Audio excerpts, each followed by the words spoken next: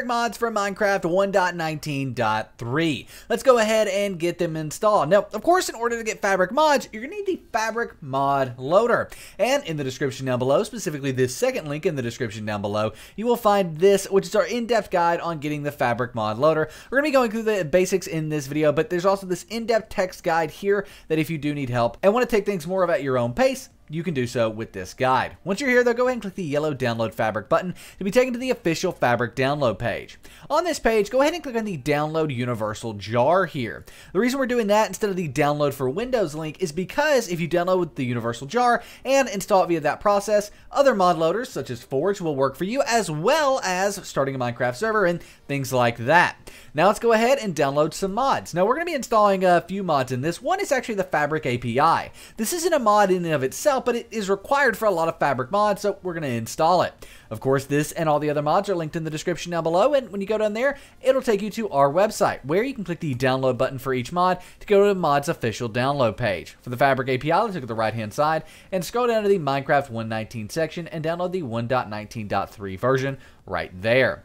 Now, while that's downloading, how about a message from our sponsor, Apex Minecraft Hosting? Go to the first link in the description down below, thebreakdown.xyz/Apex, to start your very own Minecraft server. You can add Fabric mods to your server, you can add Forge mods, you can add entire mod packs with just one click. You can also add plugins and anything else you want. We actually love Just Apex so much, we host every single Minecraft server we have on Apex Minecraft Hosting. So if you want to start your own server, look no further than Apex Minecraft Hosting at the first link down below, thebreakdown.xyz/Apex. Now, as you can see, Fabric is downloaded, specifically Fabric API is downloaded. You may need to keep this as well as any other files we download in the bottom left of Google Chrome, or save them in the center screen on Firefox. Another mod we're going to install is Spark. This is a bit of an underrated Minecraft mod in my opinion. It actually allows you to figure out why Minecraft may be lagging by looking at how RAM usage and CPU usage and things like that are done in game. Same thing as before when it comes to the right hand side and scroll down, except the 1.19.2 Fabric version actually works in 1.19.3, so we're going to be downloading the 1.19.2 version of Fabric. A word of caution with doing that, though. While it does work with some mods, with others it doesn't. For example, another mod I was going to install in this video I actually had to cut because it didn't work in 1.19.3 with the 1.19.2 version. So keep that in mind. If something does break, if you install a mod and it doesn't work, and it's for the previous version, that's why you're going to have to unfortunately wait until it updates. Sodium is one of the most popular Fabric mods out there. Same thing, click the download button on our website, but this does have a 1.19.3 version. You wouldn't know that except for the fact that this came out after 1.19.3 was released. That's kind of the only indication, so click the download button there. The download will then begin after a few seconds, and at this point, all of these are downloaded. Let's go ahead and move them all to our desktop. To do that, they're in your downloads folder most likely, by the way. We're going to click the little Windows icon on the top left of my screen, probably in the bottom left of your screen or bottom center of your screen on Windows 11, and then go ahead and type in downloads. Now, I don't have a downloads folder here. Don't know why. Normally I do, but for some reason it's just not showing up today. So we're going to click on File Explorer, and then we want to come under this PC. By clicking the little drop-down arrow there, we will be able to see that there is a downloads folder, and in here is Sodium, Spark, Fabric API, and the Fabric installer. I'm going to drag all of these to our desktop just for ease of use. Nevertheless, with all these on our desktop, we have Spark, we have Sodium, we have the Fabric API, and the Fabric installer. We're actually going to start off with the Fabric installer. So go ahead and right-click on it, click on Open With, click Java, and click OK. But Nick, I don't have Java here, or these icons don't look correct for me. Well, in either of those cases, you need to download and install Java 17. Java 17 is required for Minecraft 1.19.3 mods, as well as servers and all that stuff. So it's very, very nice to just have this. Luckily, we have a complete guide in the description down below on how to get Java for Minecraft mods and servers, specifically Java 17. It goes through it all super in depth. Now, after you get Java 17, you may need to run the jar fix. This is going to take all the jar files on your computer and link them back to Java, making them work happily together. This is also what's going to fix that icon issue if you do have it. So download Java first, then run the jar fix, and then you should be able to right-click on the Fabric installer, click on Open With, click Java, and click OK. That's going to open up the Fabric installer, where we want to make sure the 1.19.3 version is selected. We also want to make sure the Create Profile checkbox is checked, and then click Install.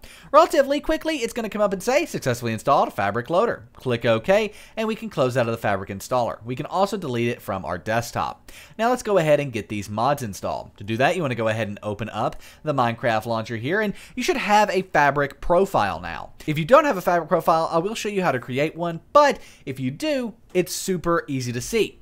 It's most likely already selected. If it's not, you can click this little arrow here and see it in this menu. However, no matter what, we actually need to click on installations at the top. Now, if you don't have a Fabric Loader installation here, go ahead and make sure modded is checked. As you can see, we check modded, there it is. If you still don't have a Fabric Loader installation, click on new installations. We can name this anything, but I'm going to name it Fabric 1.19.3, and then I'm going to change the icon. Did you know you can do this? It's kind of cool. Change it to glass. Now, the most important part of this is we want to select the version drop-down box, and we want to choose Fabric Loader 1.19.3 right here. Now, the version number in the middle might be different, but we want to make sure it's Fabric Loader at the beginning and 1.19.3 at the end, right like that.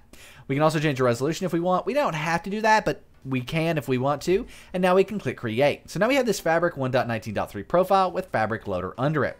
Now, in order to install your mods, we actually want to hover over either the Fabric profile you created or the one that's there by default and click on the folder icon. That's going to open up our .minecraft folder where you should have a mods folder. But Nick, I don't have a mods folder. Well, neither do I. And if you don't have one either, just right click and create a new folder and title that folder Mods, M-O-D-S, all lowercase, exactly like that. Open up your mods folder, and now all we need to do to install our mods is drag and drop them into the mods folder, right like so. It's that easy. Now when we come back to the Minecraft launcher, we want to go ahead and click play, either on the Fabric Loader that was there by default, or the one that we created. Then click play again to confirm you're playing modded Minecraft, and now Minecraft 1.19.3 is going to open up with your Fabric mods installed. So here we are in Minecraft. Unfortunately, there's no way to see like the mods button in Fabric. Forge has a mods area.